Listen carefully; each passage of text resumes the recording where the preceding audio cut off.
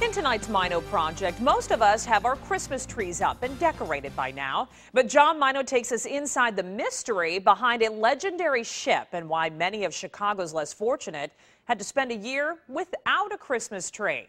It's a story you'll see only on NBC 26.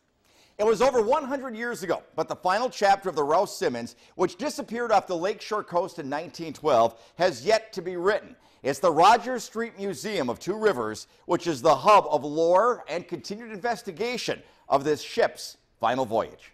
This story isn't as much about wooden sails as it is a story of a captain, part businessman, part humanitarian, who made yearly trips bringing Christmas trees from Upper Michigan to Clark Street Dock in Chicago. He would set up his sign, "The Christmas Tree Ship, my prices are the lowest." If they didn't have enough money, he gave the trees away. Captain Herman Schoenemann was his name, as rugged and stubborn as any, maybe more so. At Manistee, there were a bunch of old hands that said, "Don't go out, there is a storm coming." Before leaving port, a sight that chills sailors to the bone. Rats are leaving the ship. Who scoffed at the superstition and who walked away? One of the lingering mysteries. His crew abandoned him.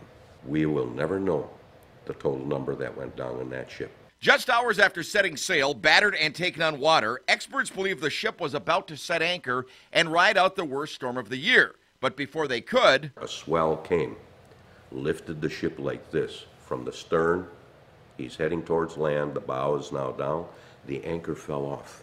That anchor took them down. And so it wasn't until 1971 that the wreckage was finally found in nearly 200 feet of water a couple miles off of Two Rivers. Now, the museum is home to a variety of artifacts collected by divers back when collecting artifacts was still legal, enough to recreate the final scenario. He could actually see over the top of the cabin, and of course, then he would be steering the ship here. Among the collection, cargo never delivered. This is an actual Christmas tree from the Christmas tree ship itself. This is one of the few that are still existent. Although recently a submerged camera made an amazing discovery. The divers have stated that underneath they're still completely wrapped and green. So after more than a century and just one of hundreds of ships brought down from Lake Michigan storms, why does this ship and these relics still hold such a grip on the professional and casual historians? The fact that he was giving those trees away to the poor down in Chicago, that catches everybody's imagination. Mino, NBC 26.